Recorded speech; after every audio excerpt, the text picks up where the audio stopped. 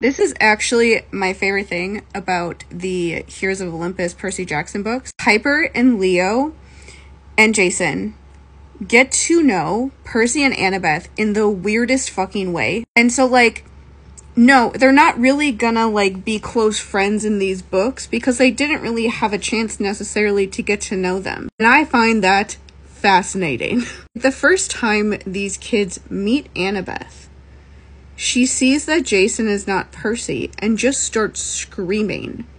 Where is he? She starts crying. People with her have to apologize because she just started screaming because Jason is not Percy. That is the first time they ever meet them, is that. That is their first impression. And then these kids go to camp.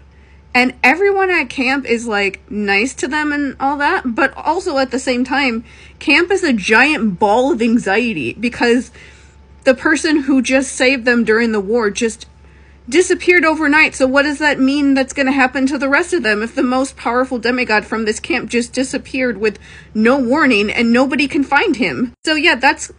If you go to camp and every single person there is, like, you know, nice to you, but also at the same time is so concerned about where Percy is and is, like, disappointed by the fact that you're there instead of Percy, you're gonna be like, who the fuck is Percy Jackson?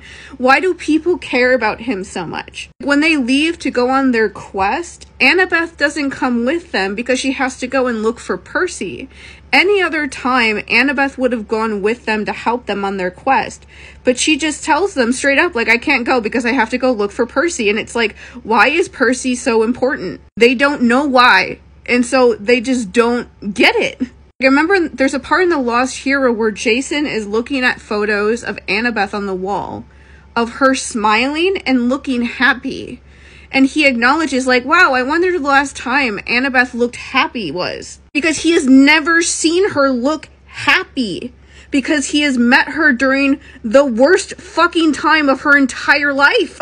So yeah, Leo is going to, like, needle Percy. He's going to ask him questions, and he's going to ignore the signs that Percy doesn't want to talk to him because he doesn't know this kid, and he's, like, pushing him too hard until Percy ends up blowing up at him. Because Leo is annoyed by Percy and doesn't understand why everyone cares so much about him. He keeps describing him in those books as being weird because he eats blue food a lot. We as the audience know that Percy eating blue food that much is a gigantic red flag about how much he is, like, just hanging on for anything, that he's eating his, like, coping mechanism food on a regular basis. And then you bring on the fact that he willingly leaves what they're trying to do in order to go help Annabeth and falls into Tartarus. Everything gets delayed because Percy and Annabeth end up in Tartarus, and to these kids, they care about him, but they also don't really know them yet. And yes, you can extrapolate that they became better friends afterwards, after this was over, and were able to actually get to know each other. But that never happened in the context of the story. This story happens way too fast, where they never, at least Piper and Leo and Jason, they don't completely have enough time to really completely understand who Percy and Annabeth really are. Hazel and Frank have a better idea of who Percy is from being around him before he remembered things.